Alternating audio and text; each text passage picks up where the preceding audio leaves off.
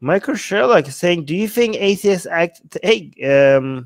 do you think atheist activists and organizations could achieve more if we stop eating each other over political differences that have nothing to do with the atheist movement?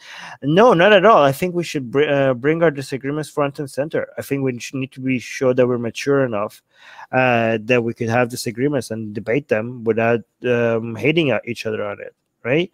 I like that. I like that about you guys, that you can just discuss things.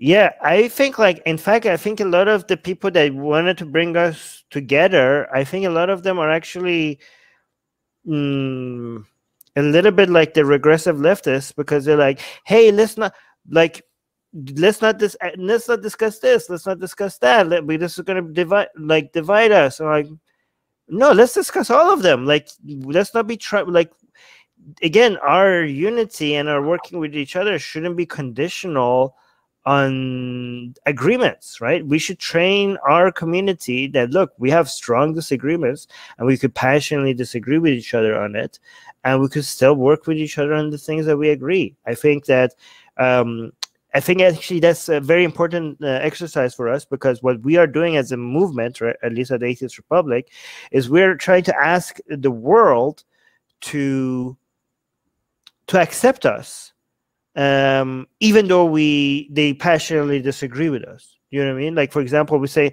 we know that the world is not going to turn atheist in the in the foreseeable future, right? So we want to, basically, our request to the world is that even if you're Muslim, Hindu, or Christian, do not accept atheists as conditional on them being silent about religion, right? We don't want that, right? What we want is for you to accept atheists even if they are openly speaking against your religion. We want to be accepted as part of society, even though we are raising our voice against your views. And you guys could also raise your voice against our views, right? But we could accept you as friends and neighbors, and you should accept us as friends and neighbors, right?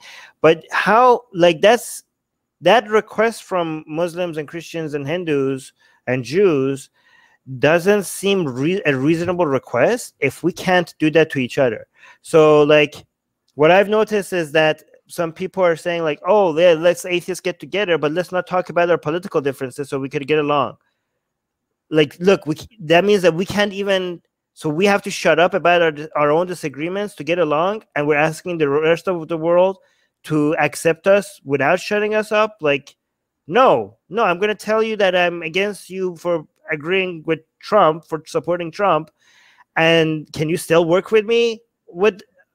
If I, as an atheist who supports Trump, can you work with an atheist like me that is anti-Trump, even if we disagree with each other? I mean, if you can't, then you have no business asking Muslims and Christians to accept you while you crap on their religion, right? We're preaching to the world something that we ourselves are not able to do.